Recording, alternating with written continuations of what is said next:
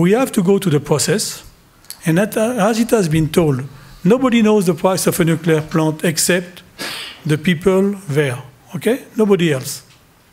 But we know the price of a nuclear plant only when we will have the document telling what is requesting, which risk will be bear by the vendors, and which one will be taken by the government or the utility.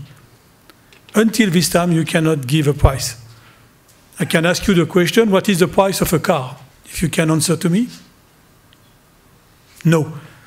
Now, if I ask you what is the price of a Mercedes car, can you answer to me? No.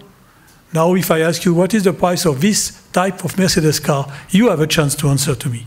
Today, we are exactly in this position. So that means the government has to go to a process. At the end of the process, you can all the time decide to proceed or not. It will be a competition. The problem today is linked to South Africa process, which is very, very, very, very slow. Okay?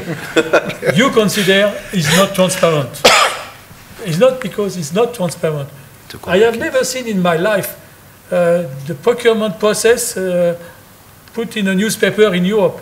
It's coming one day. And you have it and you answer. The problem is we are speaking too much in the country about something which is not there. When it will be there, we will answer.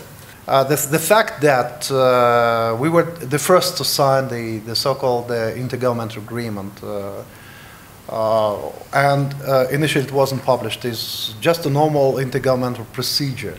You know, then it turned out to be that it had been long on the web page of our Ministry of Foreign Affairs. You know, similar agreements were signed with some other vendor countries. If you have a look at the Chinese agreement, you can find it in the internet. You'll see that it's very similar, you know, to Russia. It generally speaks about it's a framework agreement. You know, it's no concrete and no deal. You know, I think that it has been much exaggerated by the press.